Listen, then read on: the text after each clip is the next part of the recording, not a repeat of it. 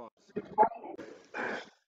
our class. If you haven't already, let's take our phones or watches or tablets or anything else that makes a noise and turn it on off, silent, or vibrate, please.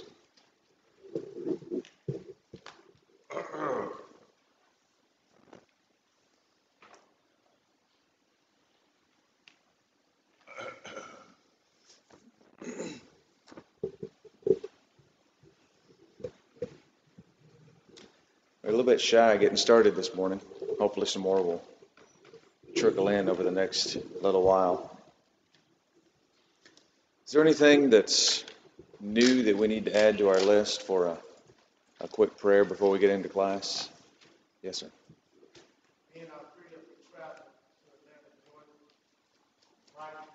This Friday? Okay. Also, praying for our nephew Derek Phillips. He lost his girlfriend last month in COVID. She wasn't but in her 30s. So, pray for him. Okay. Anybody else?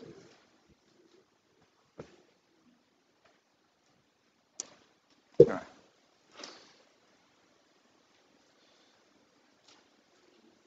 Let's go ahead and begin with a prayer this morning. Heavenly Father, we come before you grateful for this day that you have given us. Grateful for an opportunity, Father, to meet together with those who are like-minded, who have the same desires in life, who have the same values in life, that we're striving for the same morals and unity, Father, that we would be the Christians, the family that you would have us to be as we attempt to the best of our ability to live a life that is pleasing in your eyes, that we may be able to see you and each other for all of eternity.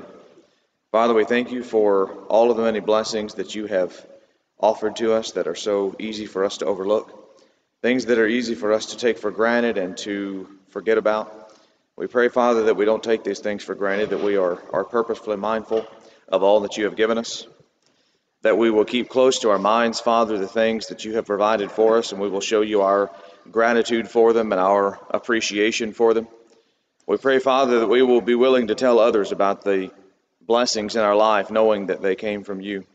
We pray, Father, that you would be with us as we take advantage of each day that you have given us, that we don't waste our time or waste our resources, that we don't waste our energy, Father, or all of the things that you have given us over which we are stewards, that we'll use these things, our money, our time, our love, our wisdom, that we will use these things to the benefit of those around us. Father, we pray that we would watch our words, our attitudes, that we complain less, that we worry less, Father, that we attempt to live in a way that will please you and be a blessing to those who surround us. We pray, Father, for those who we would like to keep in mind, those that are close to us, those that are family to us, those that might be church family and those that might be physical family. We pray for all of those who are struggling physically, those who are struggling with their bodies, those who are struggling through trial and hardship. Father, we pray that you would be with David Hamrick as he has been released from the hospital from his COVID pneumonia, but we know, Father, he still has that cancer diagnosis. We know that he still has a struggle in front of him. We pray that you would be with the Arches. We pray that you would be with Donna Hines' niece and the difficulty she's having from her cancer treatments. We pray that you would be with those who have had recent health struggles and who are continuing to go to the doctor in the future for issues they may have and issues they need cleared up. We pray that you would be with Adam Zach. We pray that you would be with Brenda's husband. We pray, Father, that you would be with those who might be on our minds, but we for some reason have left out of prayers. You know who they are. You know who is struggling. We pray that you would be with them. Father, we pray that you would be with those today who are struggling emotionally and mentally and perhaps even spiritually. We pray that you would be with the family of Angela Thomas, Father, that they would be increased in faith, that they would be able to overcome their grief, Father, and not that the devil would use it as an opportunity to put some distance between you and them. We pray you would give them comfort. We pray you would give them peace. Father, we pray that you would be with those of our number who are struggling spiritually, who are struggling with their dedication, who are struggling with their priorities. They will understand, Father, the benefit, the blessing, the glory, and the hope that is in living the Christian life, and that something may be said or done by us or some outside source, Father, that could point them back in the right direction and hopefully would affect their hearts and minds in some way so that they will be interested in being obedient to you again. We thank you, Father, for those who have made the decision to obey the gospel and to live their lives in a way that pleases you soon. We pray that you would be with those who have had studies or may have studies ongoing or studies in the near future, Father, that they would be open to listening to that truth, to accepting that truth, to accepting the opportunity that you have given them, Father, of eternal life. It is that eternal life, Father, that you have offered each and every one of us that we are working for and striving for. We pray that we would live in a way, Father, that will secure that future for us. We pray that you will forgive us for our sins, that we will be mindful of your Son and the sacrifice that he's given for us, that we will understand what has been done on our behalf, and we will live in a way, Father, knowing that we cannot repay you or we cannot repay Jesus for what's been done, but living in a way that proves, Father, that we appreciate it and that we are going to live our lives for him the best we can, having given our lives over to you. We thank you for all that you have done. We thank you for your Son. We thank you for his sacrifice, Father. And it's in your Son, Jesus' name, that we pray. Amen.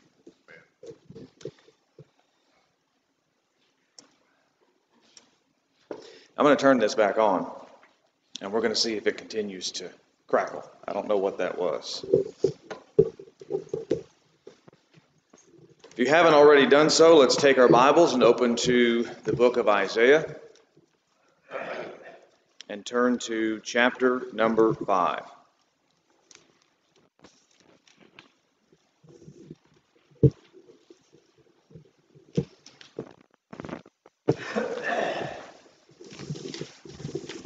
Chapter 5 has been termed the Song of the Vineyard. We talked about the importance of a vineyard last week, the role that it played in the lives of those who lived in the ancient Near East, that they are a symbol of prosperity and blessing for the inhabitants of the land. Isaiah used these symbols in a parable to teach a vital lesson concerning their relationship with God. He returns to the image of a vineyard to describe the deliverance of Israel in chapter 27. And as we mentioned last week in a variety of passages, Jesus used the same imagery to instruct his disciples. Matthew chapter 20, chapter 21, Mark chapter 12, Luke chapter 20, and perhaps the one we know the best about the vineyard is in John chapter 15. The first section that we went through last week was verses 1 through 6. A quick recap for those who were not here. The word beloved or well-beloved that's there in verse 1 of chapter 5 are from the same Hebrew root word. Forms of the word are used 40 times in the book of Song of Solomon, and they are used to express intimate relations. Throughout the entirety of the Bible, the relationship that is frequently used to describe what God intends for us and desires for us is a covenant relationship of a sort of marriage. When you look at the language that was used in the Old Testament, when the people decided to chase other gods, little g gods, who were not actually gods, how did the Old Testament describe what they did? Sorry? Okay, it's false idols. What did you say, Brenda? Adulterous. Anybody else? We don't generally use language like this in common everyday vernacular, but the old King James Version, I believe that's where it is, accused them of going a-whoring. It spoke of it as it were an adulterous type of relationship. It was that which was a spiritual form of adultery. God had brought them close. He had provided for them. He had protected them. He had promised them a great future. And at some point, they had grown disillusioned with Him. They had grown distracted. They decided, for whatever reason, and a variety of different reasons, that they would chase after these other gods. When you go all the way back to chapters like Exodus chapter 20, what were they told and what did they know should have been preached from generation to generation? Thou shalt have no other gods before me. But then you've got these false idols. How quickly did that enter into the consciousness of the Israelite people, of the Hebrew people? Even within the days of what we refer to as an incredibly faithful leader in the days of Moses. Moses ascends Mount Sinai to talk to God, and what do the people do? They go to Aaron and say, we don't know what's happening with Moses. We don't know if he's even coming back. So why don't you make us gods? And Aaron makes this calf. And what was the proclamation they were told? This is the God that brought you out of. And it was something that they struggled with for generation after generation. It had been said before, perhaps it's trite, but there's certainly some accuracy to it. It's been said before that you could get the Israelites out of Egypt, but you couldn't get Egypt out of the Israelites. And you could understand that from their perspective, in that they are frail as it relates to humans, and that's what they had known. They did not have this long association with God. When Moses came to them and said, the God of your fathers has sent me, the God of Abraham, the God of Isaac, the God of Jacob. They had an acknowledgement, a consciousness of God, but what had they lived? They had lived with this Egyptian form of mythology and idol worship and sacrificing to gods, and some of them for the entirety of their existence. All of them for the entirety of their existence, as long as they had been there. And what the Old Testament tells us is that even though God continued to come down to them and express himself to them, generation after generation after generation continued to do it. Even when strong leaders were in place. After Joshua and the elders that served under him had passed away, what does Judges chapter 2 and verse 10 say? There arose a generation that knew not God. Well, they knew idols, but they didn't know Jehovah God. They didn't know the Lord God. And this is a constant struggle. Well, this isn't something that is relegated to only the Old Testament. 2 Corinthians chapter 11 and verse 2, Paul talks about a marriage, a betrothal. Between who? Between those who were non-Christians at the time and between Christ. And then when we look at the language of Revelation chapter 21, how is that city that John sees described in Revelation 21?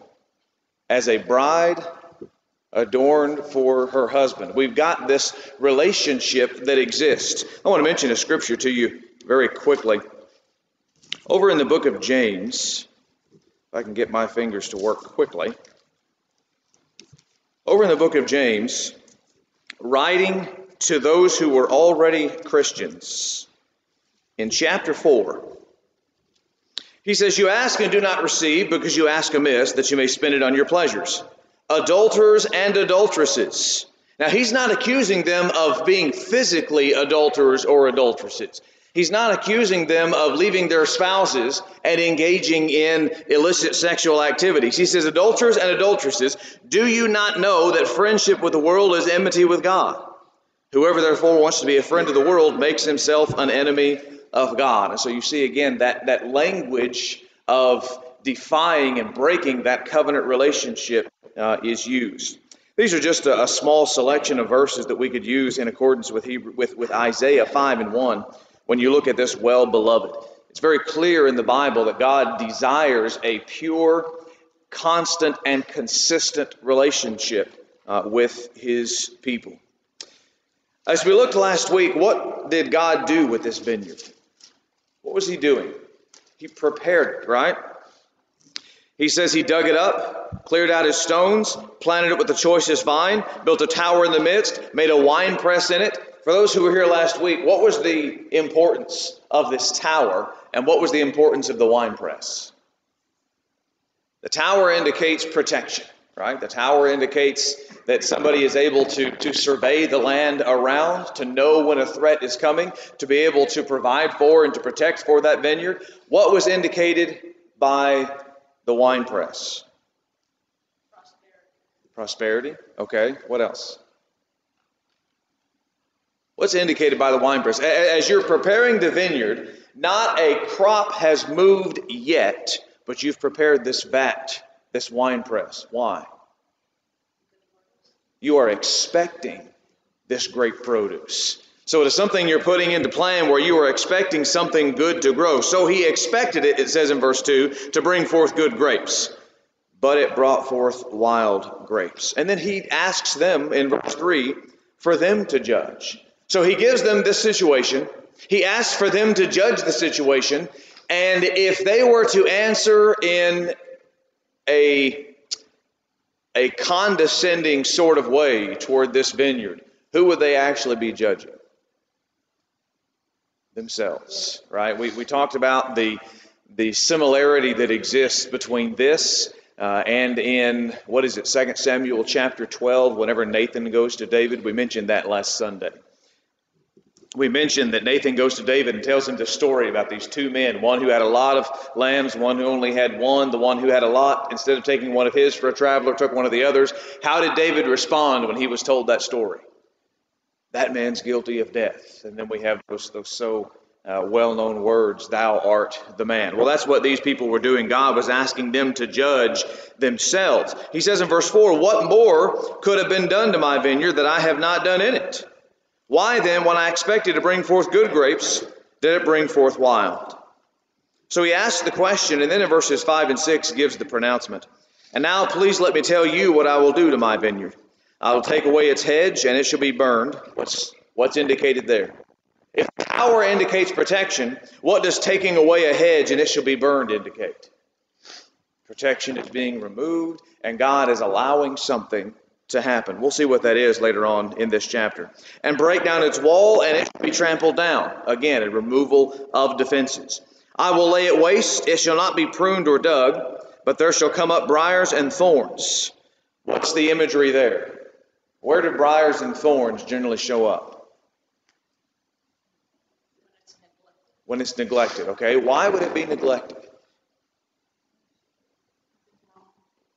There's nobody to take care of it because nobody lives there anymore. There's nobody to inhabit it anymore. And when nobody inhabits it, what does it turn into? Well, if we were talking about the Old West, we would say it turned into a ghost town, right? There's nobody there. There's nobody to live in it. There's nobody to treat it. It will not be pruned or dug. God has already attempted to prune, but they aren't listening. They don't want to listen to what his prophets have to say. So they'll be dug up, and God will start again. I will also command the clouds that they rain no rain on it. Now, yet through all of these things, Isaiah still mentions hope. Do we believe that God would have decided to? God had begged for them to return. Jeremiah. But what does God know? God knows they're not going to. God knows that regardless of how will they would respond to them? Well, in Matthew 23:37, how did Jesus say that the Jewish people responded to those God sent? O Jerusalem, Jerusalem, thou who killest the prophets and stonest them which I have sent to you. How often would I have gathered your children to me as a hen gathers her chicks under her wings, but you would not. They weren't willing in Jesus' day, and they weren't willing in this day. I've mentioned this verse a handful of times, and even though they're not contemporaries, they are very closely related to the other. I continue to want to mention and put into your minds Jeremiah chapter 6 and verse 16. Stand in the way and see and ask for the good paths. Where is the good way? You will find rest for your souls. What's the last phrase of Jeremiah 6:16? But they would not. They're just not interested. Okay, verse 7. For the vineyard of the Lord, if there were any doubts, is the house of Israel, and the men of Judah are his pleasant plant. He looked for justice, but behold oppression, for righteousness, but behold a cry for help. I know we've got at least a few in here that weren't here last Sunday morning. So for those that were here, we ended at verse 7. What could we discuss when it says, God looked for justice but found oppression, looked for righteousness but found a cry for help? If God were to look down on a congregation today, people who have obeyed the truth, who have been added to the body of Christ, what would he expect to see in the lives of those members? How would he expect them to treat one another? Anybody? Okay, with compassion, respect. Okay, anything else? Love. What else? A great. Sorry. Kindness. Anything else? I mean, we got you got a lot of New Testament words we can reach for. There's not one right answer. It's all good. Anything else? Honesty. Okay. Encouraging. Edification. Sacrifice. Care. Hospitality. Benevolence. On and on and on we could go. What would happen if God were to look down in a local congregation and he sees people holding grudges, dividing up into groups, talking about each other behind their backs, the rich taking advantage of the poor, the white taking advantage of the black, and everybody arguing together? Would that be a family that God looks down and expects to see of his people? Of course not. And he would be angry, and justifiably so, if that's what he were to look down and see. Well, what does heaven indicate God sees in his people? They should be caring for each other, but they're actually taking advantage of each other. They should be loving each other, but the rich are taking advantage of the poor. The leaders are taking advantage of the common people. Those who are well are taking advantage of the sick. This is the mentality that we look for. He looks for justice, but behold oppression. When we're looking at the way that God's people were interacting with each other, if we think about the danger of a bribe, what was the danger of a bribe? That it removes justice. That's not something that we speak of in great detail very frequently when we look at the Bible, but God certainly has this very grand idea of justice, of those being treated in a way that is commensurate with how God would treat us and how we would want ourselves to be treated. Jesus mentioned that, right? Right around the time in the Sermon on the Mount when Jesus says, ask and seek and knock, what else did he say? As you would want others to treat you, so you do to them. Well, that's not what was happening here. God's people were devouring each other. God's people were destroying each other. Is this something that can happen today, or was this only an indication of problems that God's people had then? Anybody?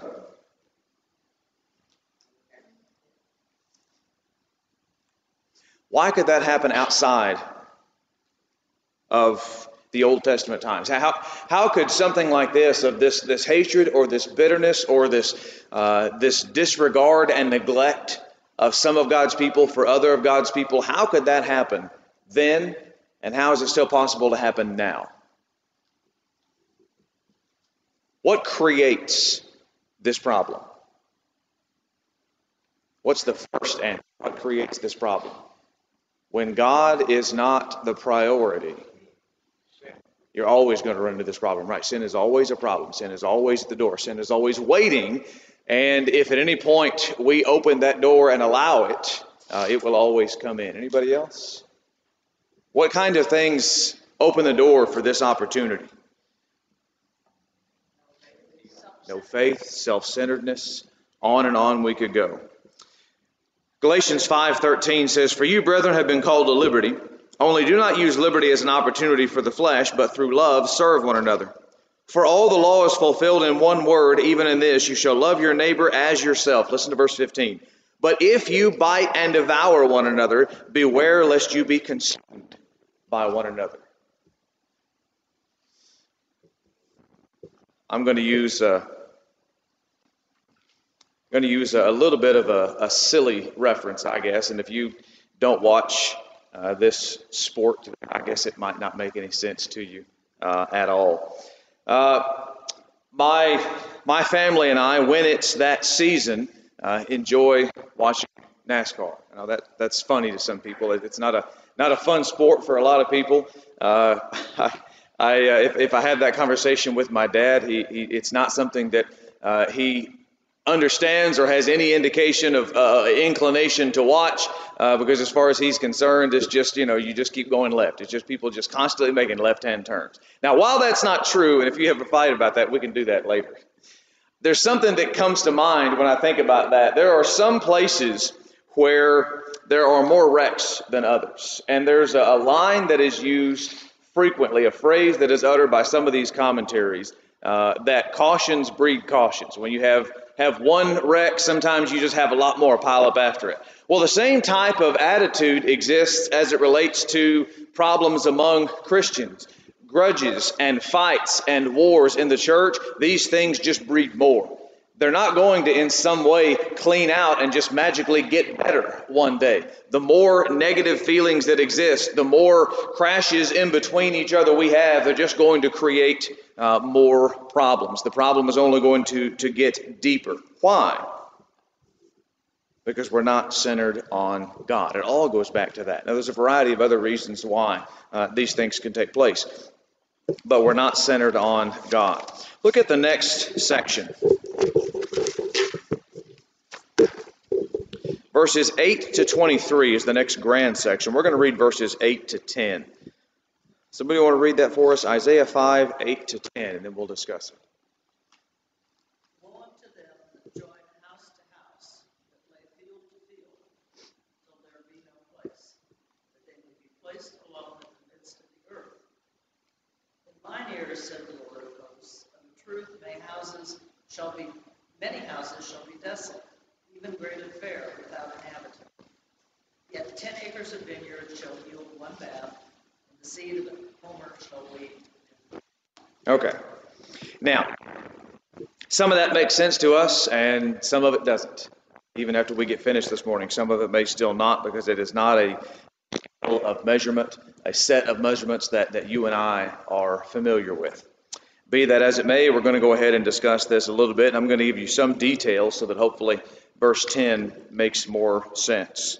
We look at woes to these covetous people in verses 8 through 10. The first woe that is pronounced is on those who add house to house and field to field. What would be the appropriate way of obtaining land that you want? You could buy it, okay? What are some other ways? Sorry? Steal. What else? Okay, inherit. Anything else? When you think about people who get lands in an unjust way, what Old Testament people come to mind? Does anybody think about Ahab? Anybody think about Jezebel? Anybody think about poor Naboth? He's got this vineyard. Ahab says, I want this vineyard. This is my vineyard. I don't want to sell it. I don't want anything to happen to it. So Ahab, this grand, glorious king who's intelligent, who's wise, who is patient. None of that's true, by the way. What does he do? Does he figure out a way to discuss this with Naboth and maybe offer him more? And he gets an offer that he just can't turn down. Now he runs and he falls in the lap of his wife. He cries like a baby and he says, Naboth won't give me the field. I don't know what to do, Mama. That's how Ahab reacts when he goes to Jezebel. So what does Jezebel do for him? She says, don't worry, I'll fix it. Who was really king back then? It'd be hard to say that Ahab was king, you know. It certainly looks like Jezebel was king. What does she do? She says, Ahab, you don't worry about it. She goes out, she has him killed, and she just gives Ahab what he wants. Well, there was a right way and a wrong way to go about land. And we're not going to take the time to read through it all this morning because we won't get through chapter 5. But there were some interesting laws that God had established that guaranteed certain lands stayed with certain people. Now, we don't really think about it too much because we don't really spend a lot of time studying this, and it's not something that you and I deal with today. But how much thought have we put into, and what's the last time that you studied anything about the year of Jubilee? Has it been a while? Has it been a minute? Every 50th year, what was to happen? Anybody remember? They gave the land back. God made this law, established this law to ensure that these lands stayed with particular families. What I think was fascinating is that the price that you would get for land, if for some reason you needed to sell this land, the price you would get for the land varied. It varied based on what? Does anybody know? It didn't vary based on how important you were. Didn't vary based on how great the land was. The large variation was how far away you were from the year of Jubilee. If you sold it 45 years before the year of Jubilee, you're going to have a good bit more than if you sold it 5 years before Jubilee, because at the year of Jubilee, it reverts back. It was essentially a long-term lease. This is the better way to discuss it. It wasn't necessarily a sale of sorts. And if you'd like to write down some scriptures, go ahead and write these down and read them later. As I said, we aren't going to take the time to read them this morning because our time is short, but it's in Leviticus chapter 25. Leviticus chapter 25, I'm going to give you a set of verses so you can go and read about this later. Verses 1 to 7, verses 8 to 17, and verses 23 and 24.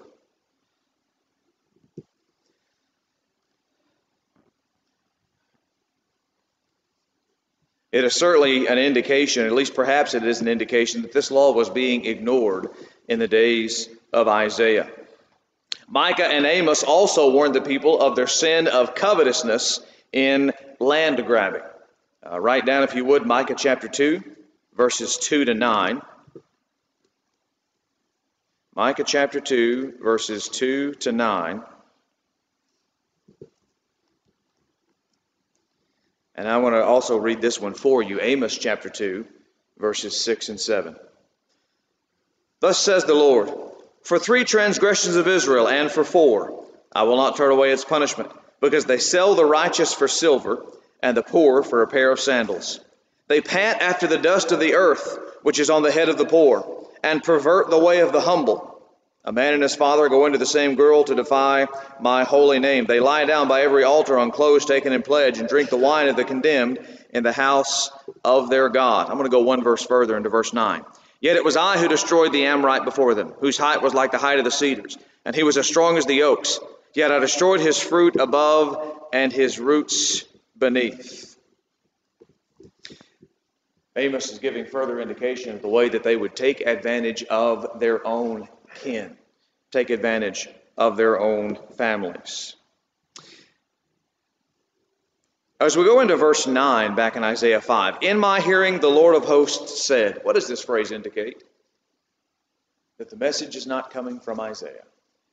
Now that is continuously important for us to remember, because the message Isaiah is speaking is not the message of a preacher who is surveying the tone and tenor of his country and telling the congregation the way things are likely going to happen. What is Isaiah doing?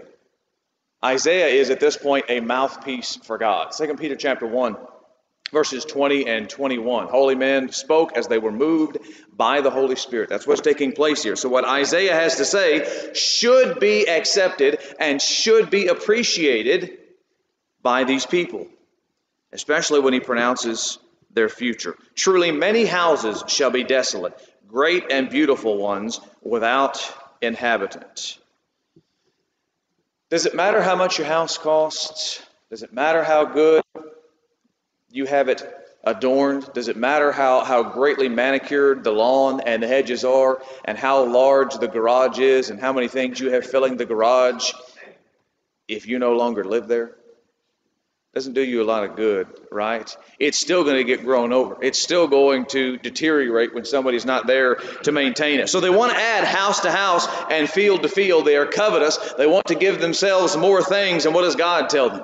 Not only are you not going to have the more things you want, I'm going to take away the things that you do have. Verse 10, for 10 acres of vineyard shall yield 1 bath, and a homer of seed shall yield 1 ephah. That might not mean much to us because we don't really think about things in that measurement. The land was going to be cursed by God. It was going to lose its productivity as a consequence of the people's sin. What verse 10 tells us is the farmers were not going to be recovering the amount of seed that they had planted. Okay, 10 acres of vineyard shall yield 1 bath. A bath is 7.5 gallons. If I remember this correctly, the bath is the liquid measure and the ephah is the dry measure. So bath is 7.5 gallons. The average yield for 10 acres would be 500 baths. So the amount of liquid you should have from 10 acres of vineyard is 500 baths. And yet God says 10 acres is going to yield how many? Instead of 500 baths, you get one. Now, if somebody wants to go do the math on that, you can. You're more than free to do that if you want to. 7.5 gallons by 500. Anybody do that off the top of your head? Anybody want to pull out your phones and cheat? Anybody ever have a school teacher tell you years ago you needed to learn calculation, multiplication, division because you weren't always going to have a calculator with you? They didn't know anything about the smartphone coming, did they? You can pull out that calculator and you can do it right then and there. All right. What's that? 35,000. Okay. So 35,000 gallons. And yet all they're going to get is 7.5. That's a large, extraordinary difference, isn't it? 1 homer of seed shall yield 1 ephah. A homer is a measure of grain, equals about 8 bushels or 32 pecks. An ephah is a dry measure or 3 pecks. An ephah, Ezekiel 45:11 and Ruth 2:17, if you want to write those down for reference. An ephah is 1/10 of a homer. So essentially what's happening here when you look at the end of verse 10 is they're only recovering 1/10 of what they should be expecting. I was reading through ways to understand what's happening here in verse 10, and one of the things I read across was it could be said that they were barely recovering, if that, they were recovering just what they sowed. There certainly wasn't any productivity. So what's the indication from this? Even though we don't use these kind of measurements, just looking at a little bit of indication from this, what's God telling them? You can work, you can toil, you can sweat, you can put your life into this vineyard. It's not going to go anywhere. Everything around you is going to dry up. Everything around you is going to shrivel up.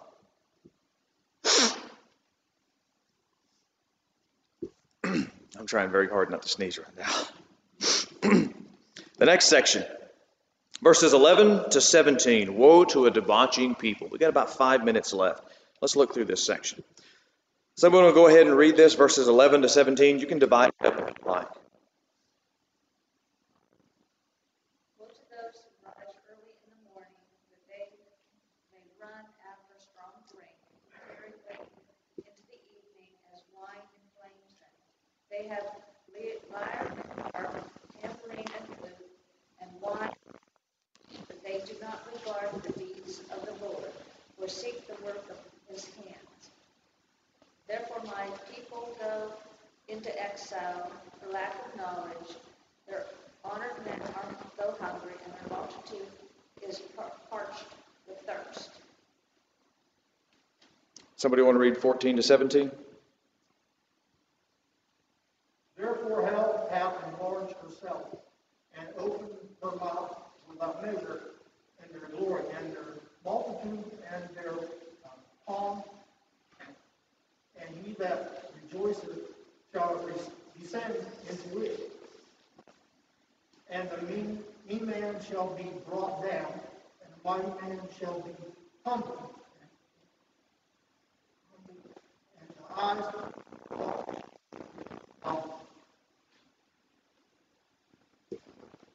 Through 17? Then shall the lambs feed after their manner, and the waste place shall stranger eat. Okay. Verses 11 and 12, the pursuit of pleasure had become the goal of the wealthy in Israel. They had no time or energy for God's service. If you'd like to write down a couple of scriptures, write down Proverbs 23:31 and Ephesians 5 and 18. Woe to those who rise early in the morning that they may follow. Another word that we can use there is pursue intoxicating drink, who continue until night, till wine inflames them. What kind of lifestyle are we looking at? I want to add to this. Not only do you see woe pronounced on this type of people who are taking such drink within themselves, but the Old Testament also gives an indication of God's judgment upon a person that also offers that and pushes that upon somebody else. Habakkuk chapter 2 and verse 15 and 16, if you want to write that down in your notes. The harp and the strings, the tambourine and flute and wine are in their feast, but they do not regard the work of the Lord, nor consider the operation of his hands. What kind of people are in verses 11 and 12? All of us probably have heard the phrase, have your cake and eat it too, right? So what does it mean? Certainly you wouldn't use a phrase without knowing what it means, right? What does have your cake and eat it too mean? Nobody.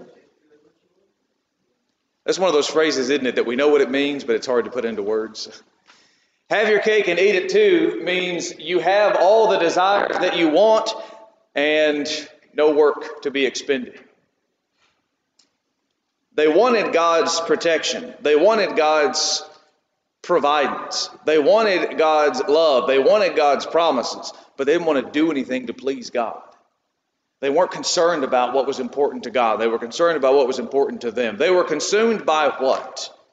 Self-centeredness. Brenda, you mentioned being self-centered, self-absorbed earlier on. They have wine. They have music. It seems as if they have great promises and fun parties. But what? Why does the Old Testament tell us we shouldn't go after the way of the wicked? It may sound and look like it's real good for a while. If you ever see any commercials, by the way, have you ever seen an alcohol commercial that's sad? Why not? Because everybody knows alcohol makes you happy. Everybody knows alcohol is great in your life. Everybody knows that alcohol always livens up a party. Anytime you see these ads, especially for these new seltzers that you find, everybody's having fun. There's music, everybody's dancing, everybody's happy. What do they not show you in those commercials?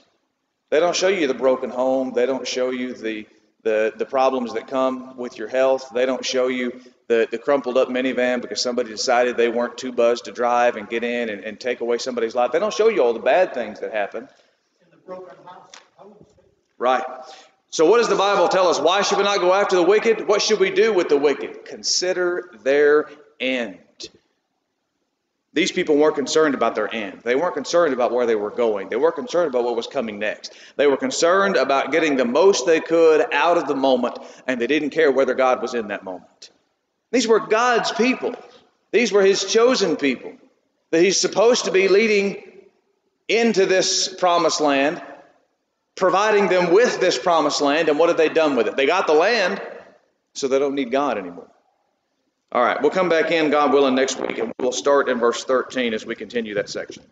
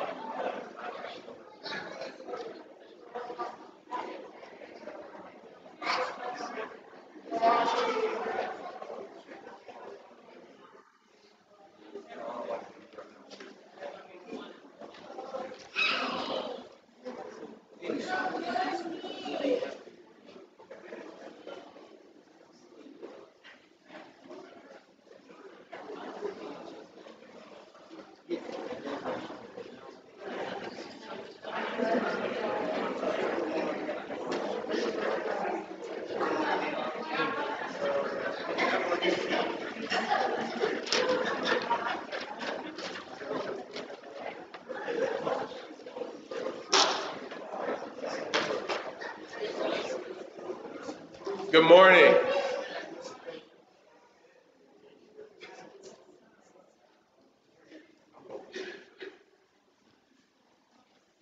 Good morning and welcome to the Killeen Church of Christ. We're very thankful to have everyone here worshiping with us and very thankful for our guests. If you have the ability, please, in front of you there should be a card. You can fill that out and leave it in the pew, and also give us opportunity to greet you after service.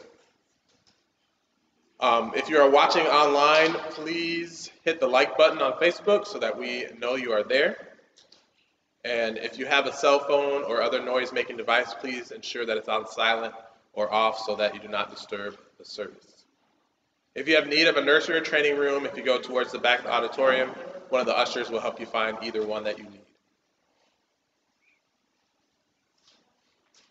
For our sick list, Sister Barbara Robinson is in Seton Hospital recovering from emergency surgery. Martha Chafin is recovering from a fall that left her with 3 fractures. She's now in the Killeen Nursing and Rehabilitation, and she's requesting prayers. Brother Adam Zach will be undergoing more health tests soon. Brother Jim Dukes is recovering from a blood pressure issue. Ken Sellers had an aortic ulcer and has a follow-up appointment with his doctor on February 4th and a consult to see a vascular doctor in San Antonio. So please keep him and the Sellers in your prayers. Donna Hines' son, Jared, had to go to the ER and receive IV antibiotics, steroids, and fluids because he was dehydrated due to pain and swelling in his throat. Josephine Spears' friend, Iris, was diagnosed with cancer, and she's asking for prayers for her. Caitlin Bowles and her husband, Bryson, are recovering from COVID. Also, Amelia would like prayers for her and her family. In sad news, we do wish to extend the sympathy and prayers to the family of Sister Angela Thomas, who passed away on Friday morning. Service arrangements have not yet been made. We also wish to extend our sympathy and prayers to Creta Bales and her family in the loss of her cousin and former member, Sidney Earl Young.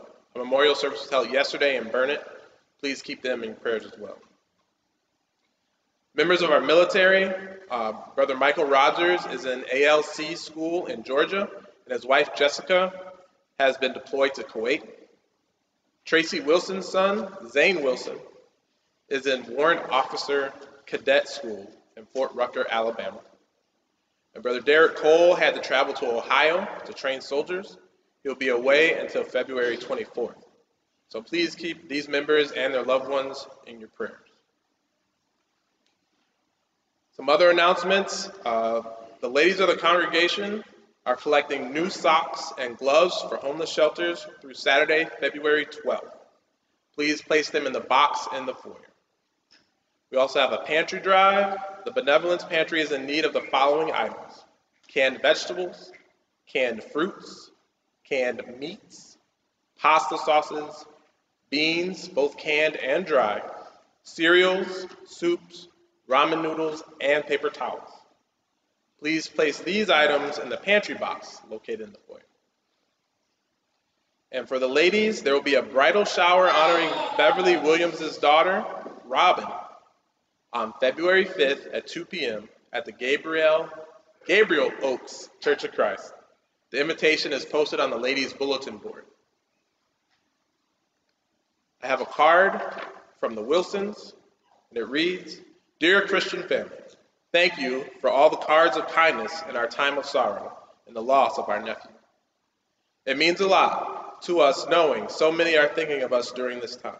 In Christian love, Al and Gail Wilson." We will have one more announcement by Brother Fisher, but those to serve today, our song leader will be Brother Paul Portland. Our first prayer will be by Brother Daryl Higginbotham. Our scripture reading will be by Brother Kingsford.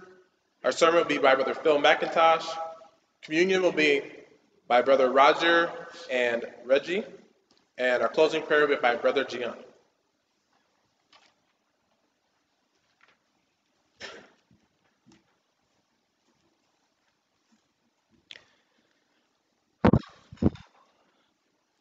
Good morning. As Brother Galen mentioned, we're thankful for everyone who's in attendance at this time, especially those who are visiting with us. want to make one brief announcement. Normally, we like to take time each year to honor our widows and widowers. Due to COVID and other life circumstances, we was not able to have our widows banquet this year. So what the elders would like to do is after worship service, we ask that the widows and widowers that's in the audience today, please come forward and on the front few pews. Brother Zach and I would like to say a few words to you. And we will pause the service at the end of worship service, allow those who have to leave. But we also ask that if all of the members, if you also will be able to stay as well. Thank you.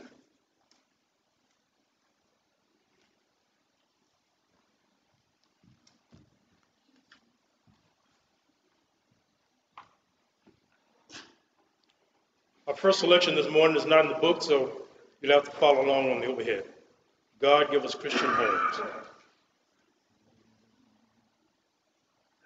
God give us Christian homes, home where the Bible is loved and taught, home where the Master will his thought, home crowned in beauty, the love and wrought. God give us Christian home. God give us Christian home. God give us Christian home. Home where the Father is true and strong. Home that are free from the blight of wrong. Home that are joyous with love and strong. Oh, give us Christian home. God give us Christian home. God give us Christian homes. Home where the mother his queenly quest, strive to show others thy way is best. Home where the Lord is honored guest. God give us Christian home. God give us Christian home. God give us Christian home. Home where the children are led to know Christ in with beauty, with love, with joy. Home where the altar fires burn and glow. God give us Christian home. God give us Christian home.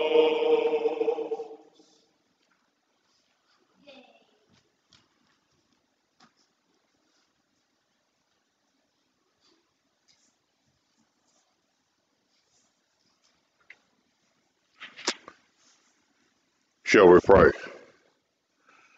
Most gracious Heavenly Father, we come before you now with heavy hearts. Brother Phil has brought to our attention in his bulletin this week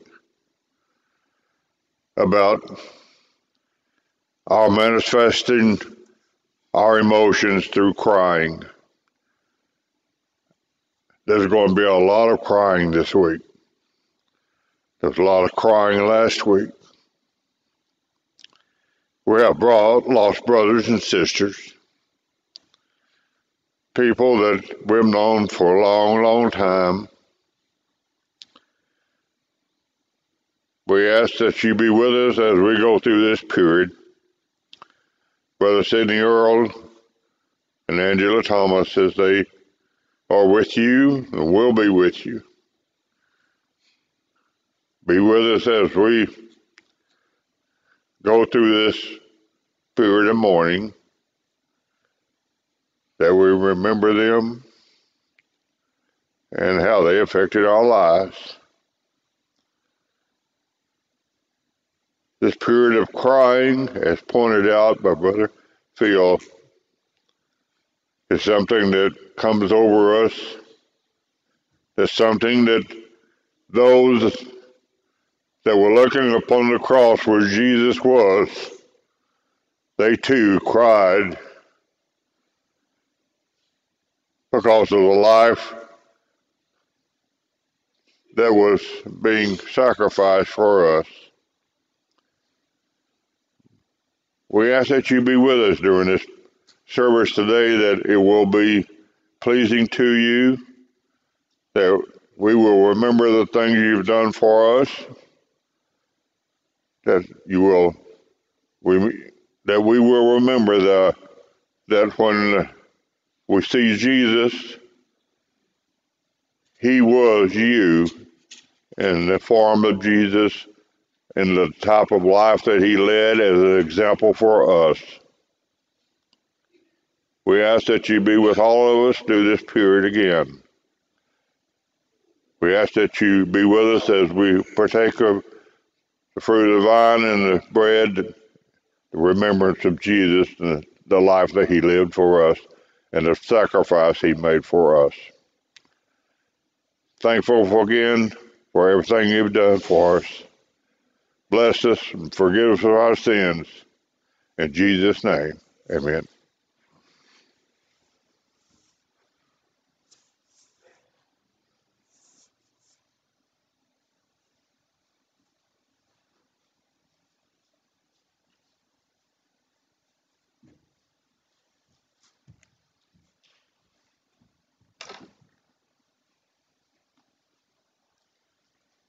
Our scripture reading for this morning service is taken from the book of Romans, chapter 12.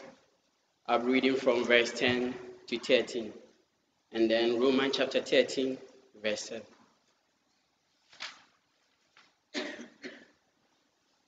Romans chapter 12, verse 10 to 13. Be kindly affectionate to one another with brotherly love, in honor, preferring one another, not slothful in business, fervent in prayer, serving the Lord, rejoicing in hope, patient in tribulation, continuing instant in prayer, distribution to the necessity of saints, giving to hospitality. Romans chapter 13, verse 7. Render therefore to all their dues, tribute to whom tribute is due, custom to whom custom, fear to whom fear, honor to whom honor.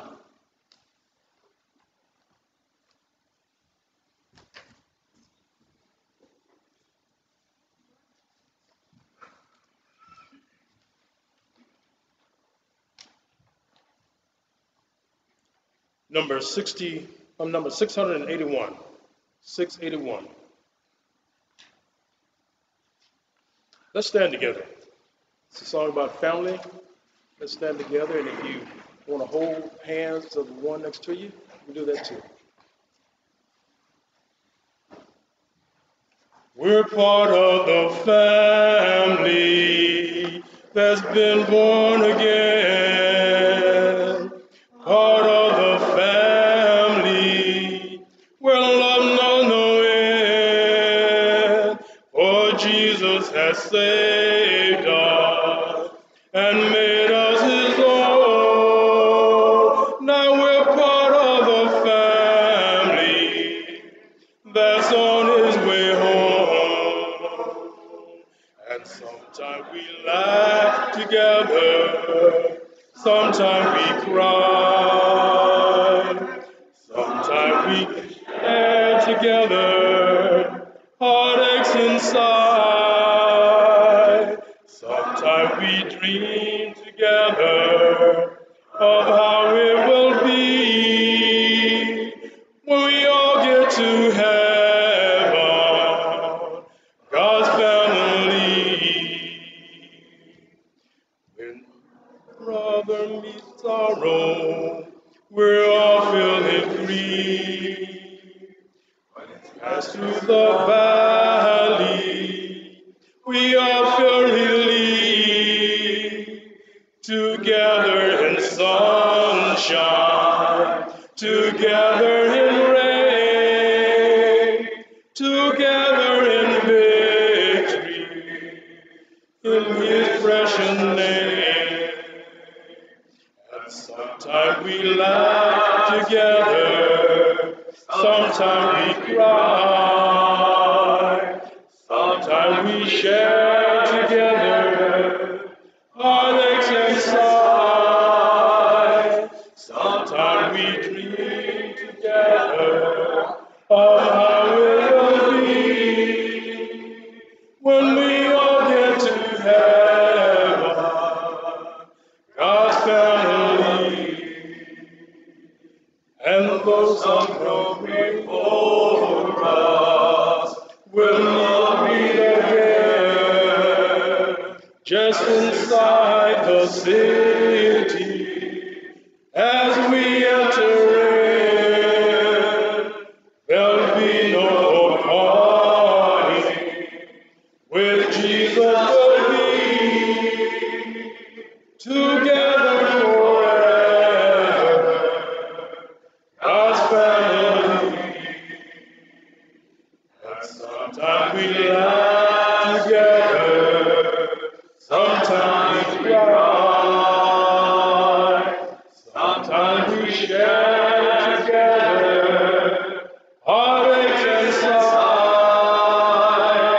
Sometimes we dream together of how it'll be when we all get to heaven, God's family. Please be seated. Song rotation number 292.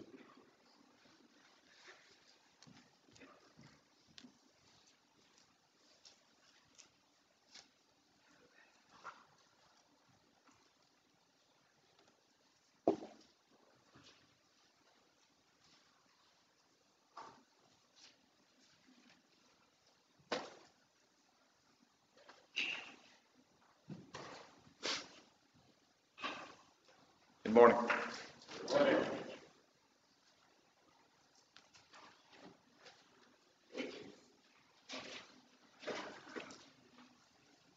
Every year, the citizens of this country have the opportunity, if they so choose, to remember those who have given themselves, who have given of their time, of their energy, of their sweat, of their blood, and for some even more, as they serve for their country.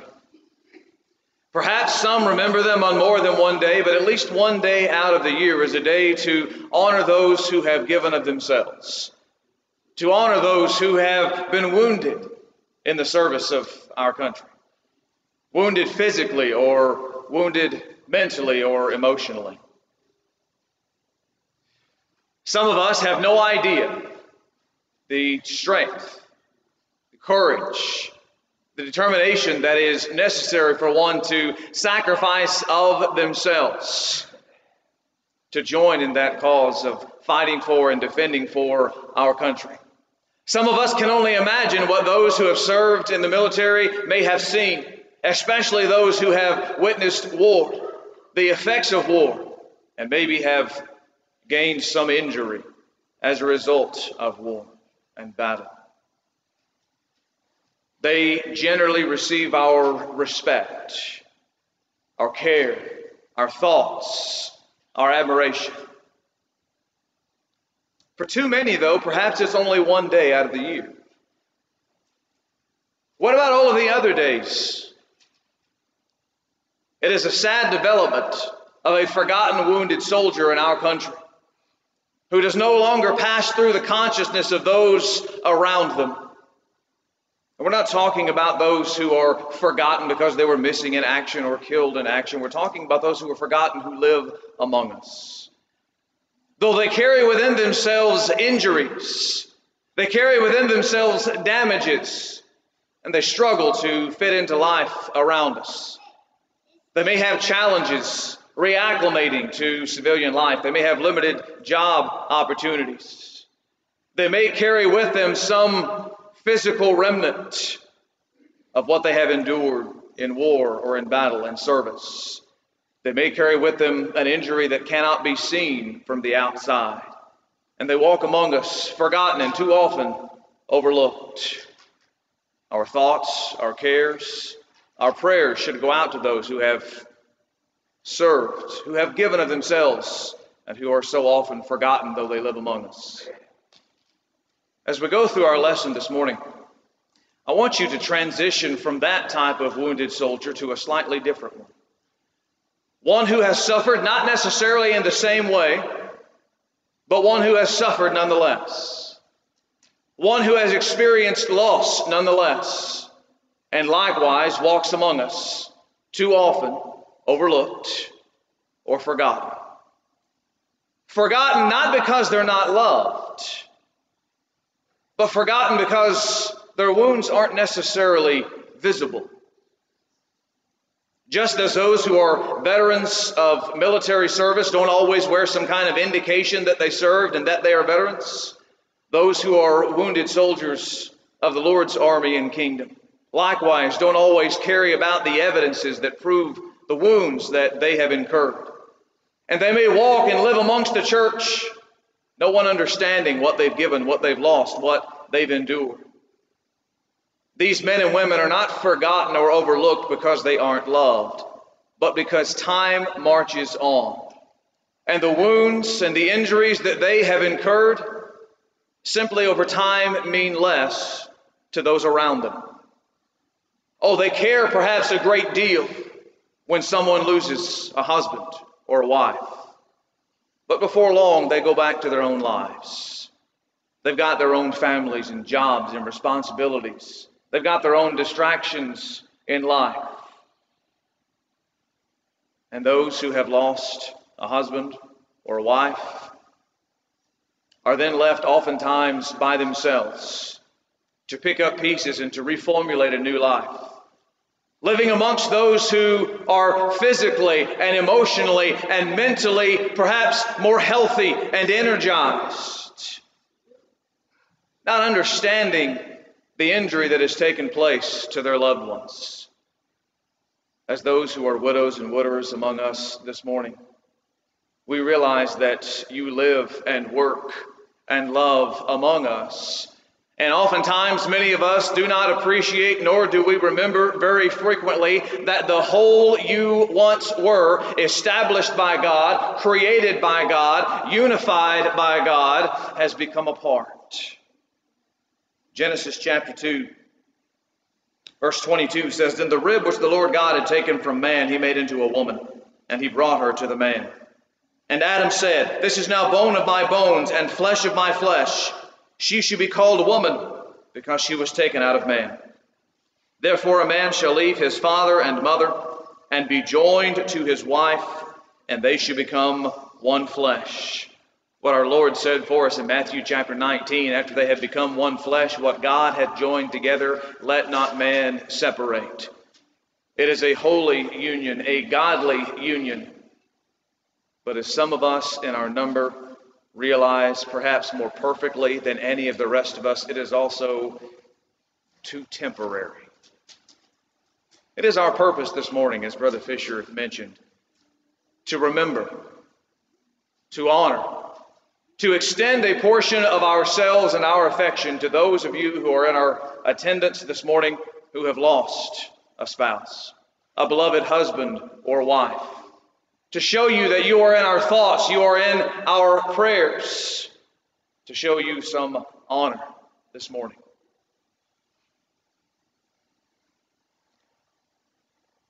I want to discuss as we begin the primary body of our lesson this morning, I want to start talking about our lives and how they play out. The topic for our first point this morning is lightning in a bottle. If you'd like to take notes, I'm going to continue to tell you, though this is a slightly different lesson than normal, I'm still going to tell you the points as we go throughout this lesson if you'd like to take notes. Lightning in a bottle. Many of us understand what lightning looks like. We understand how it works and how it operates in this world, at least how we relate to it in our eyes. The Bible speaks of lightning. Jesus mentioned lightning, recorded for us in Luke chapter 17 and verse 24, as he says, The Son of Man in his day will be as lightning that flashes from one part under the heavens to the other. All of us have seen, have witnessed, maybe even have felt the rumble of that thunder. We've heard the crack and the pop of lightning, and we've seen it happen. In an instant, it's as bright as the eyes can stand, and then gone again. The Bible tells us that our lives are sort of like that.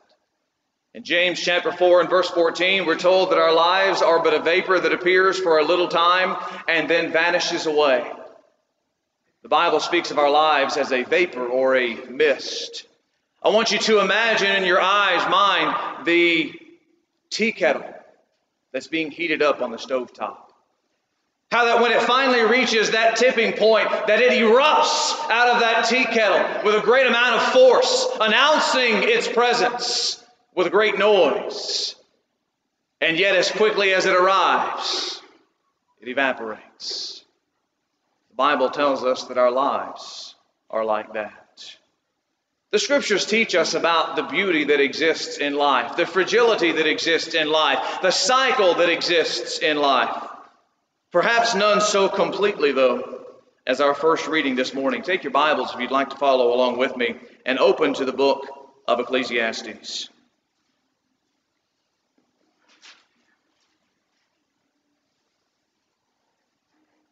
Read along with me.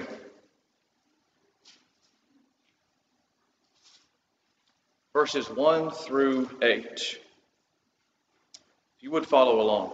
To everything there is a season, a time for every purpose under heaven, a time to be born and a time to die, a time to plant and a time to pluck what is planted, a time to kill and a time to heal, a time to break down and a time to build up, a time to weep and a time to laugh, a time to mourn and a time to dance, a time to cast away stones and a time to gather stones, a time to embrace and a time to refrain from embracing, a time to gain and a time to lose, a time to keep and a time to throw away, a time to tear and a time to sow, a time to keep silence and a time to speak, a time to love and a time to hate, a time of war and a time of peace.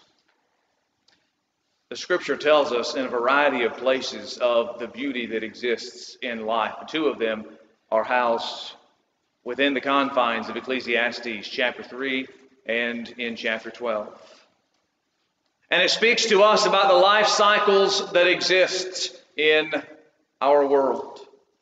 Now, perhaps when the song comes on the radio by the Byrds, released in 1965, the song Turn, Turn, Turn, perhaps you can sing along with that song when you hear it come on. Perhaps you are very familiar with the words of Ecclesiastes chapter 3. Perhaps you have even spent the time to memorize these first 8 verses. You may understand what the Scripture has to say and what Ecclesiastes is attempting to teach a receptive mind. But no one truly understands down deep in their bones what the writer of Ecclesiastes is attempting to teach, like those who have lost a loved one. Those of you who are gathered here this morning who are widows or widowers, you are in the unenviable position of having learned separation to a depth most of us have not. Many of us may have lost parents, grandparents, brothers, sisters, or dear friends. But most of us here this morning have not lost spouses. We have not witnessed love in its entirety from dawn to dusk. I don't know what it would be like, and I don't anticipate the day in which I might wake up and be a father only and no longer a husband. And yet you carry around with you these wounds, these injuries of having been separated from someone so close to you. Having learned a lesson that most of us will never learn until life forces that lesson upon us. Those who have lost a spouse are tasked with the future of learning a new life, which is, if you're taking notes, is our second point. Learning a new life because the life which you had anticipated has been altered for you.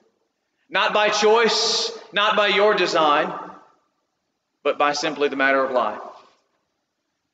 When a young couple stands before the minister and exchanges their vows, they dream about the life that is to come.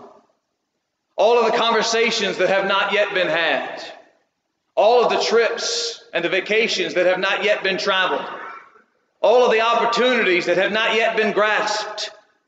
Perhaps they dream of 10, 30, 50, or 75 years together. Those who have dedicated themselves to a life where they sacrifice and love for one another and mean what they say when they make those vows. And they say, till death do us part, and they mean that. In a life, in a country, in a day, and in an age when those vows seem to mean very little to so many. It's commendable. They may have great plans, and it may last a little while, or it may last a great while. But at some point, the till death do us part clause of their vows actuates. And they're left essentially picking up the pieces of a life once designed for them. They must dig deeper into their reserves of strength, of courage, and determination to remake their lives because their identity has changed. How they view themselves, how they live, how others view them has been altered. And as we mentioned this morning, oftentimes they may endure such pain around others for a while, but inevitably, too quickly and too often on their own.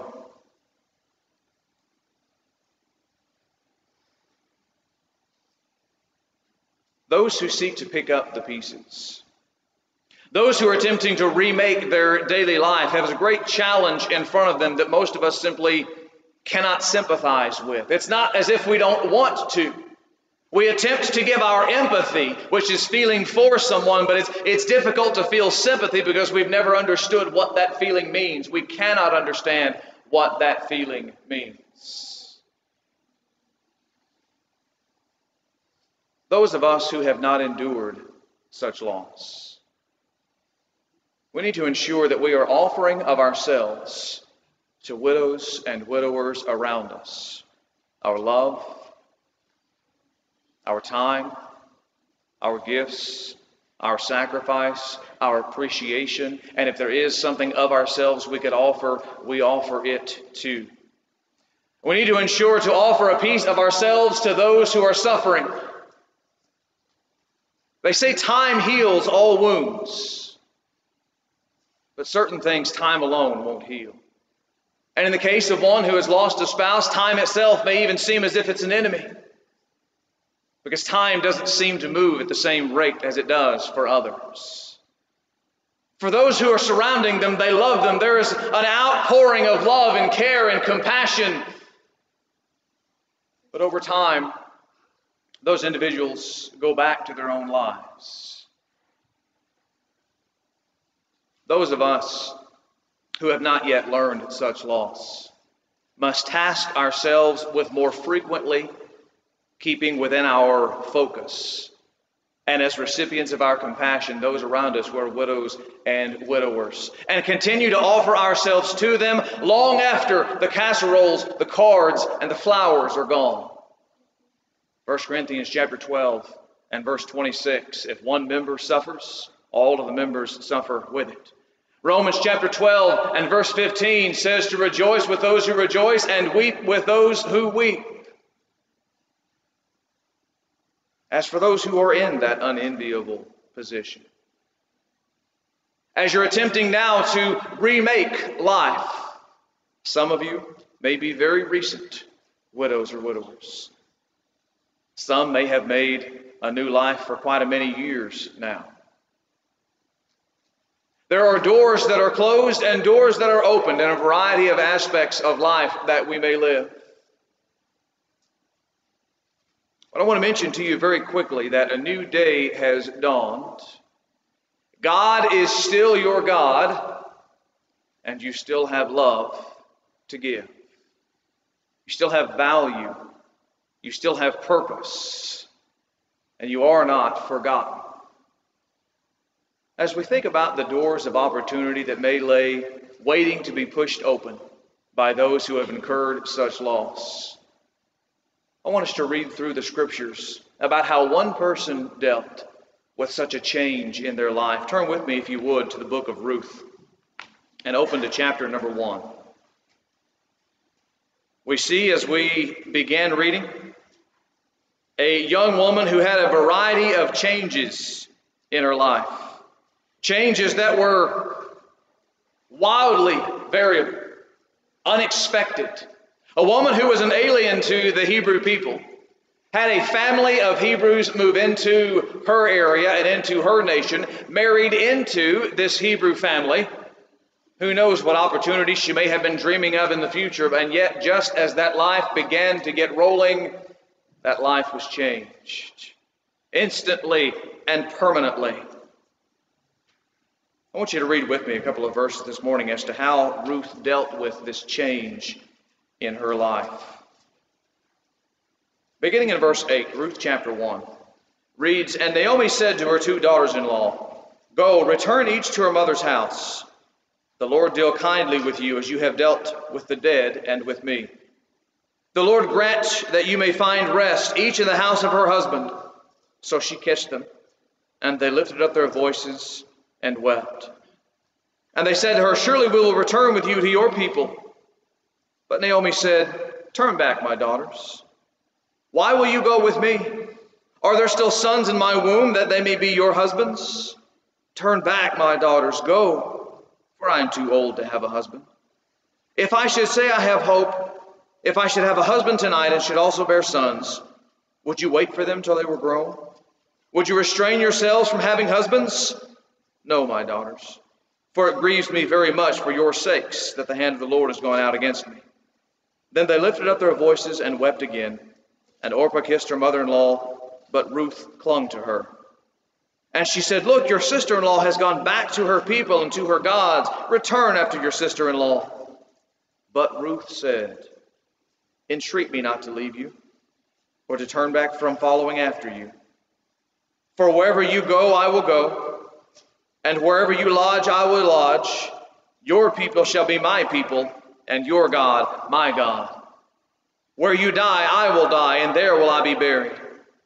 The Lord do so to me, and more also, if anything but death parts you and me.'" Verse 18 tells us that Naomi witnessed Ruth's determination.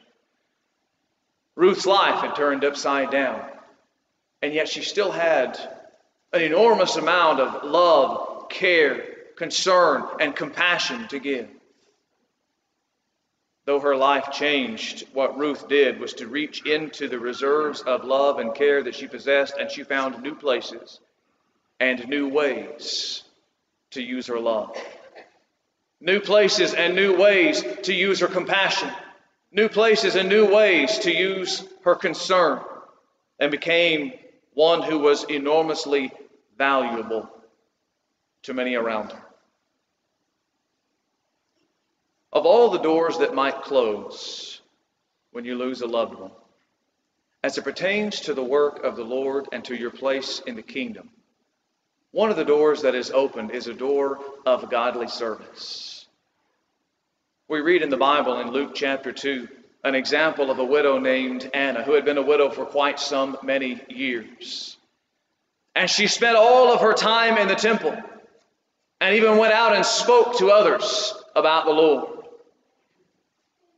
We find the opportunity and the expectation and the approval of one who is a widow in God's eyes in 1 Timothy chapter 5 and verse 5, who trusts in the Lord and engages in prayers and supplications night and day.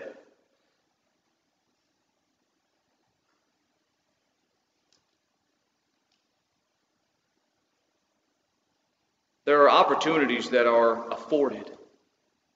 Though life may bring changes,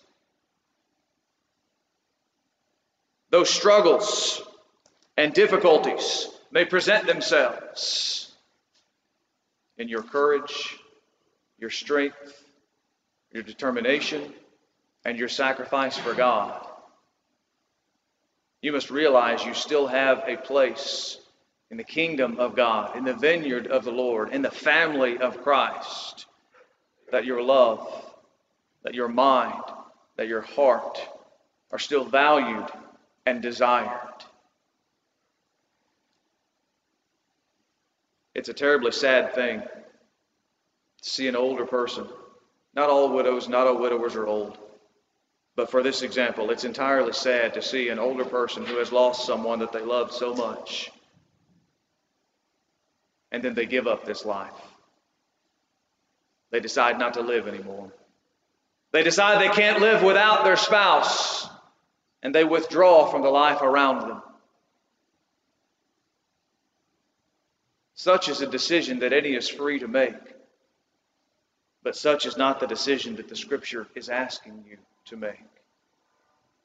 You have a great value and service to the church. You are loved, cared for, desired.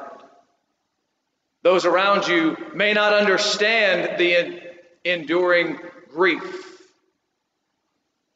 but they attempt to.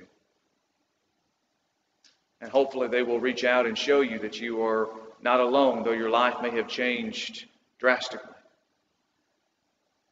I only have a limited reserve of human words to give.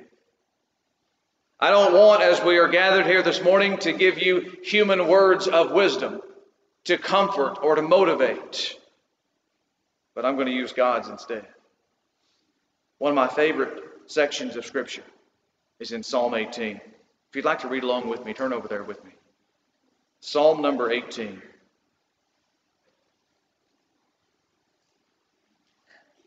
Those who have lost a husband or a wife and are now remaking their lives into a new future. Think of these words. Imagine how you may use these words in the life that you are living. Psalm 18, beginning in verse 1, I will love you, O Lord, my strength. The Lord is my rock and my fortress and my deliverer, my God, my strength, in whom I will trust, my shield and the horn of my salvation, my stronghold. I will call upon the Lord who is worthy to be praised.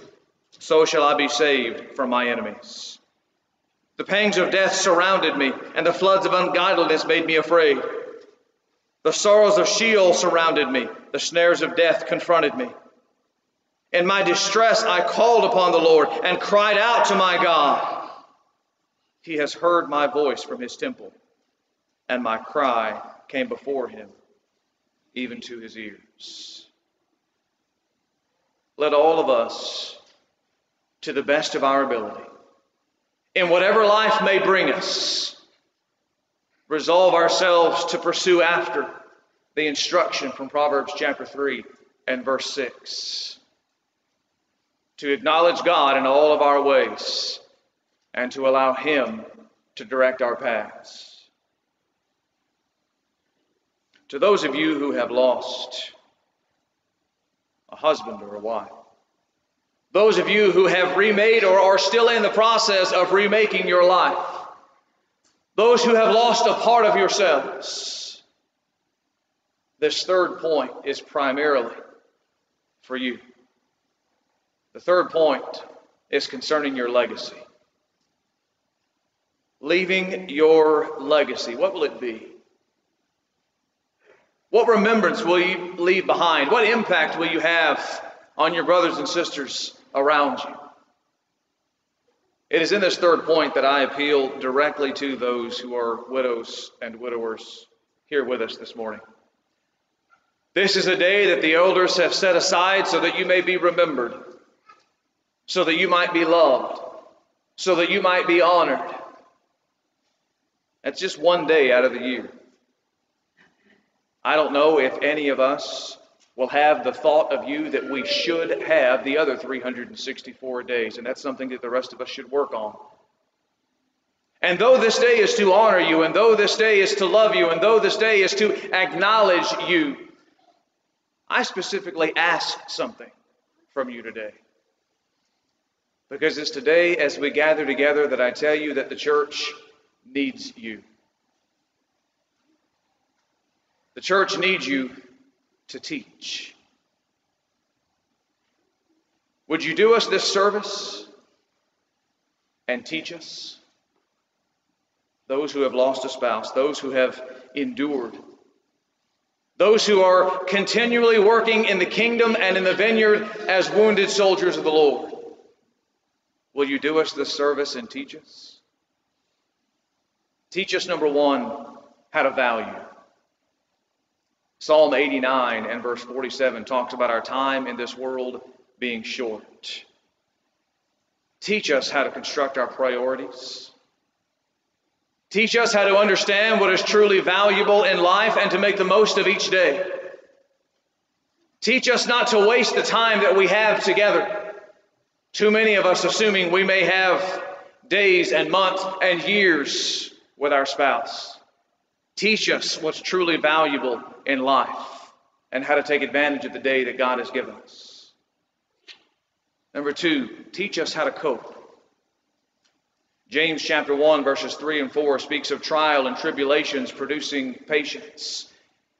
You have had the opportunity in many ways in a greater form than those of us who have not experienced such loss to have had hardship become pressure upon you. Teach us how to use such pressure, such trials, such hardship in life, that instead of crumbling under such pressure, we can be made into diamonds that shine. Teach us how to cope with hardships in life. Number three, teach us how to love. Ephesians chapter 5 and verse 33. Paul writes that wives should respect their husbands and husbands should love their wives as themselves. Those of you who have lived and loved and lost, you have experienced love in its entirety. You've experienced all of the warts and all of the beauties of love. You've experienced love from its beginning to its physical end, and love taking on a new form.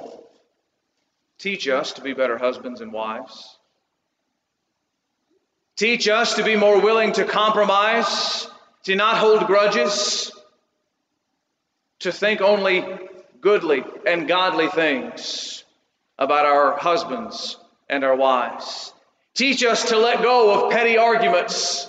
Teach us to complain less, to care more, to mention more frequently those three words, I love you. Teach us to love. Number four, teach us to serve. Hebrews chapter 12 and verse 14 says we should pursue peace and holiness without which no one will see the Lord. Teach us what it means to be an enduring servant of God. Teach us what it means to be able to be willing and courageous enough to continually be active in the service of the Lord and maybe even be willing to take on new challenges and new roles as our life situation morphs and changes. Teach us to be dedicated servants of the Lord regardless of what comes upon us in life. And lastly, teach us to persevere. Revelation chapter 3 and verse 21. Jesus says the one that overcomes, he would grant to sit with him on his throne. Teach us, who have not yet learned the lesson you have learned, who do not yet understand the life cycle of our bodies in this world as you do. Teach us how to use God, faith, and hope to get up and keep moving. Teach us how to press forward even when times are difficult, even when we might be surrounded by darkness, even when we might be overtaken with grief and pain. Teach us how to persevere. Teach us and show us and help us obtain the courage that is necessary to go to the next day. Those of us who have not endured such loss will not, until that moment happens, understand all that they are enduring and all that they have endured and the changes that are made to their lives. But we can love them, we can honor them, and if we're willing, we could be humble enough to learn from them. Before the last comment that I want to make, I'd like you all to bow with me for a moment, please. Heavenly Father, we come to you this morning Grateful for the opportunity that you have given us to see another day, to be surrounded by our brothers and sisters, those who love us, Heavenly Father, more than we deserve to be loved, those who are willing to do such great things for us, and those, Heavenly Father, whom hopefully we are more than willing to give of ourselves to positively affect. We pray, Father, that you would be with those of our numbers who are dealing with, whether recently or many years past, the loss of their spouse. We know, Father, that though this is a temporary arrangement that you have created, it is a bond that you have created where love and acceptance and encouragement and value and home can be experienced in a way, Father, that no relationship on this earth can mimic or copy. We pray, Father, for those who have lost their loved ones, that they will continually be focused on you.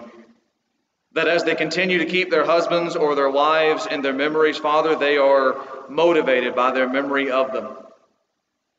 That they will use the great value they have, Father, in service to you and in service to us. Those who have endured such loss, Father, we pray that we remember them, that we give of ourselves to them, that we help them know, Father, that even though they have lost a part of their family, they have not lost all of their family. That they will realize they are constantly surrounded by family so long as they live in this world. That they will always have a soft place to fall. That they will always have a hand to lift them up. That they will always have a heart that is extended to them. That they will always have the hope that they are surrounded by those who are continually thinking of them or praying for them. Father, we pray that you would offer them the opportunity to serve you and to find fulfillment in the church, in you, in your word, and in service.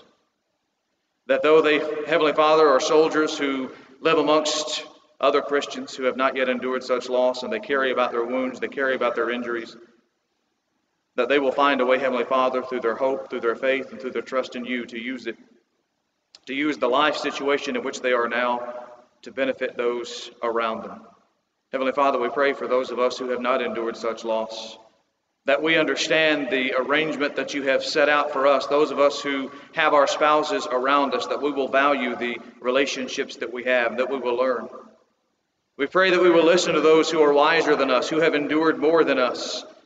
We pray, Father, that we will attempt to copy the priorities of those who have endured such pain, who understand what is truly valuable in life, that we will learn a lesson from them, Father. We pray that we will be willing to extend ourselves to them, that we will be mindful of them. We pray, Father, that we will all be gathered together in unity, in grace, and in peace, affording one another, Heavenly Father, only what the family of the Lord can afford. A love, a peace, a communion, a unity, and a place to exist and feel comfortable that is only allowed, that is only present, that is only found in your family. Heavenly Father, we thank you so much for the sacrifice that you have given of your Son, that have offered us this opportunity to look beyond this life. To look, Heavenly Father, to the reunion of all of those who we have lost over the years, whether they are spouses, whether they are friends, regardless of their relationship to us, Heavenly Father, we know that there is a place where we will all be gathered together again to see the Lord and to worship you and to serve you for all of eternity. And we pray that those who are gathered here this morning, Heavenly Father, will live in a way so that we have that same great home and that same great hope collectively as we move forward to that goal. We thank you for the sacrifice of your Son, Heavenly Father, who has made all of these things possible. We pray that you will forgive us for the sins that we have committed, that you will help us to make better decisions, help us to keep our minds focused on you, help us to trust in you more, Heavenly Father, and help us to be willing to scale whatever mountains may come as we have trials and hardships, to learn lessons from each other, to lean on each other, to be closely related, Heavenly Father, with each other, loving the relationships that you have afforded us, and that we'll work together for the same goal of heaven. We thank you, Heavenly Father, for all that you have offered for us, and we pray this through and in the name of your Son, Jesus. Amen. Those who are surrounding us this morning, those who are wounded Christian soldiers, let's ensure they are not forgotten. Ensure they're not overlooked. Ensure that do not fall out of our minds when we have a great many distractions and responsibilities in life. Let's ensure that, as we read earlier in Romans chapter 13, that we give honor to whom honor, and that we lift up any hands that may hang down. God has given each and every one of us the opportunity to become a part of a family, to become a part of a marriage that exists for all of eternity. 2 Corinthians chapter 11 and verse 2 indicates a marriage for us to Christ that can never be broken so long as we remain close to Him. So long as we obey Him, hearing God's word, believing it, repenting of our past sins, confessing that Jesus is the Christ and the Son of God, and being baptized for the forgiveness of those sins. The Bible guarantees us that at that point, we are united with Christ in a covenant relationship that cannot be broken by anything in this life, including death, so long as we stay close to Him. We look forward to the time at which that bride is reunited with her bridegroom, Revelation chapter 21 and verse 2, for all of eternity, having access to the tree of life, living in heaven with Him where there is no need for sun nor moon because the Lamb is the light of it. All of us are moving forward toward that life. If you've not made the decisions that are necessary, as God has given you that opportunity, don't wait until it's too late. Take advantage of the opportunity to gain access to that family, to be betrothed to the Lord this morning before it's too late.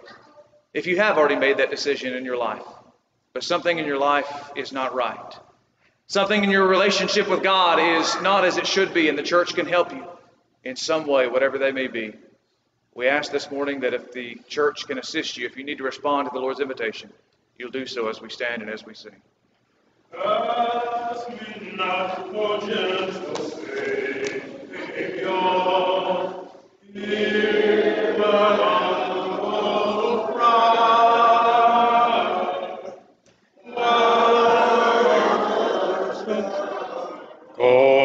Calling, do not pass me by. Savior, Savior, hear my humble cry. While on others thou art calling, do not pass me by. Help me at the throne of mercy, find a sweet relief. Kneeling there in deep contrition, help my unbelief. Savior, Savior, hear my humble cry.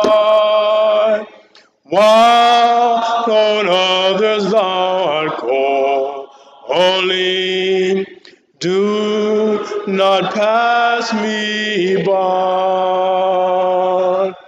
Through the spring of all my comfort, more than life to me.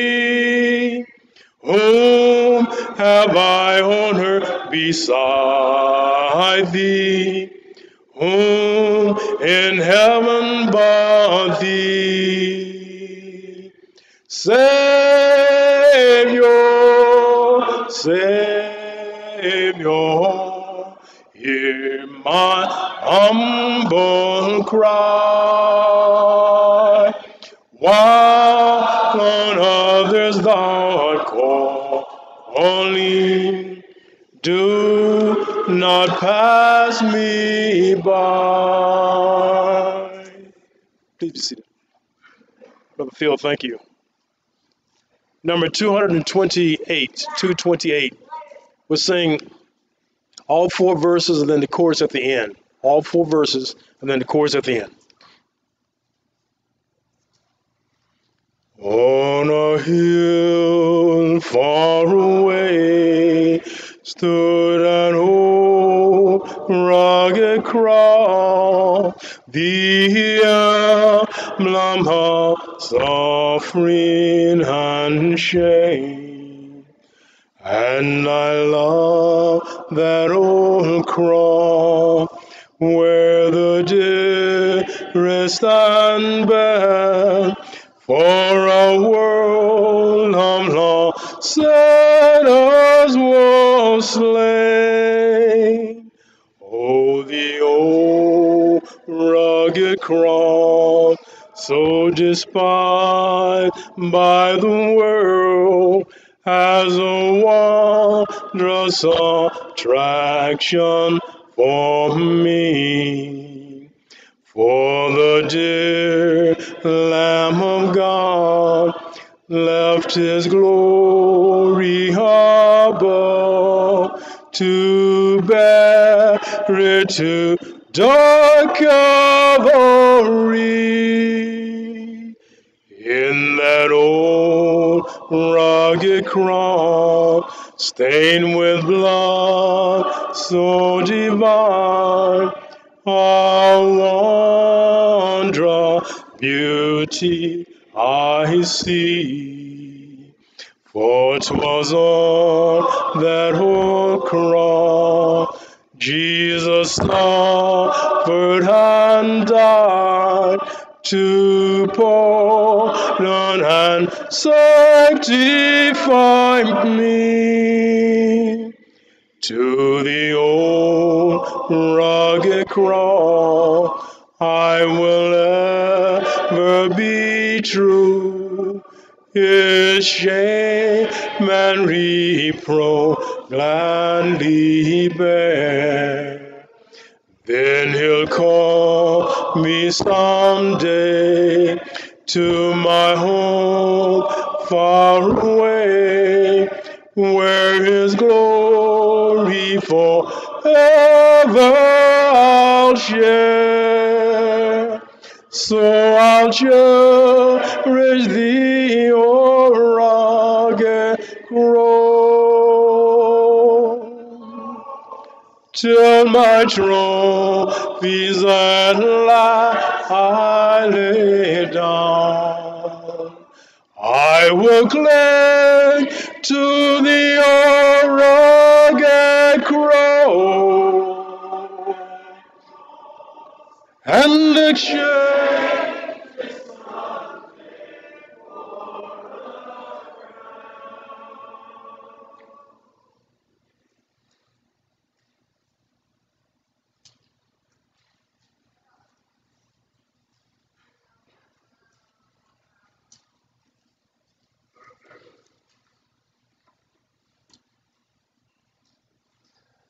If there's anyone here that hasn't got their communion items, would you please raise your hand and they will be brought to you.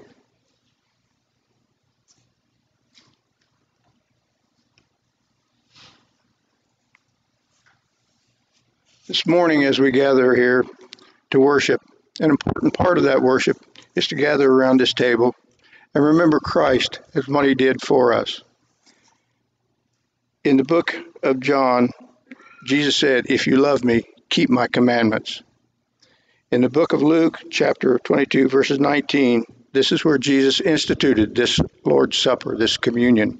And it reads, "And he took bread, gave thanks, and broke it, and gave it to them, saying, 'This is my body, which is given for you. Do this in remembrance of me.' Likewise, he took the cup after supper, saying, 'This cup is the new covenant in my blood, which is shed for you.' Let each of us remember what Christ did, his ultimate and great sacrifice for each of us. Would you all bow with me as we give thanks? Father, we humbly come before you, thanking you for all that you have blessed us with in this life. But especially, Father, we are so thankful for Christ, what he gave up in heaven to come to this earth and die that we may have the hope one day of eternal life. As we partake of this bread, Father, let us remember him as he hung upon that cross. He suffered and died because of his love for us. And it's through his name we pray. Amen.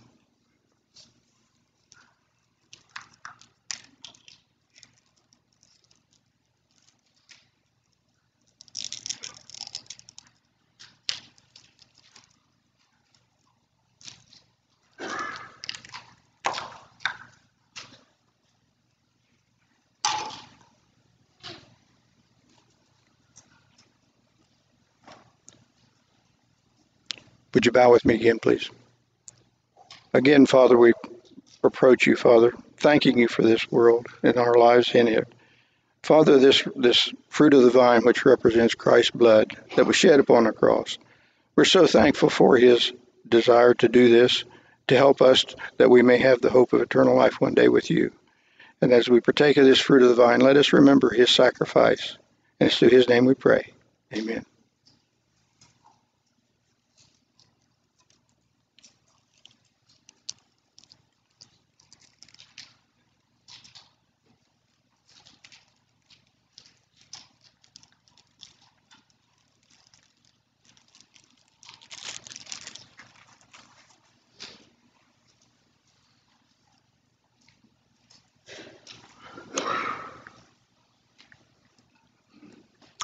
Separate and apart from the Lord's Supper is our opportunity and our chance to give back a portion of that which we've earned to the work of this church.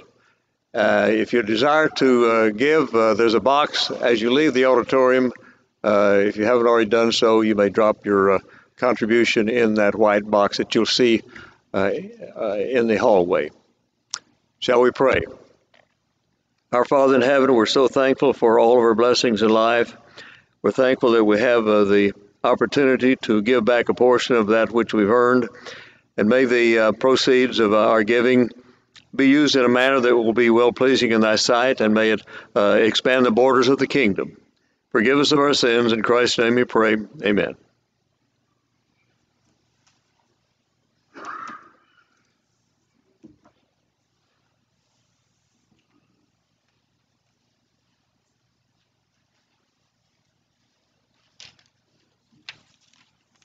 The last selection for today will be Get Right Church. We want to remind all of our widows and widowers to please come down forward. We want to spend a little time in honoring you.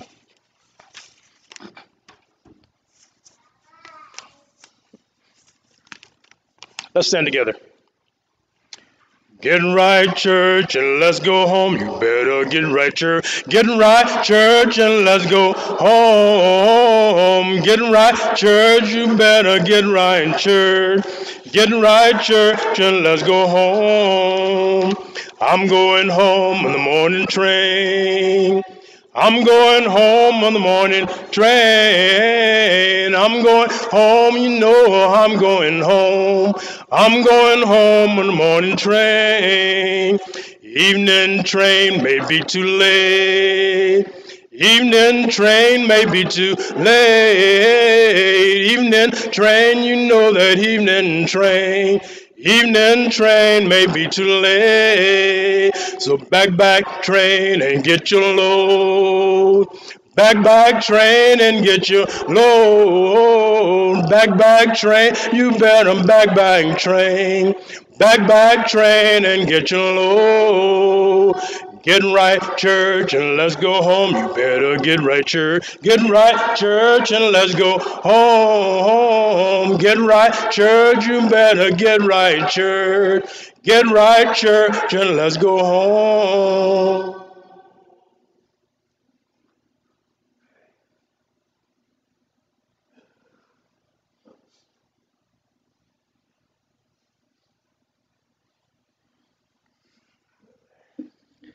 Let us pray. Dear Heavenly Father, thank you for this day, and thank you for everything you've done for us, dear Lord. Thank you for the good lesson we had from Brother McIntosh, and thank you for food, water, shelter, and everything, dear Lord. Please bless our widows as we're leaving church today, and bless that they have a good day, and we all do. And as we're leaving, bless that we drive safely back home to get lunch and dine with our families, dear Lord. In Jesus' name, amen.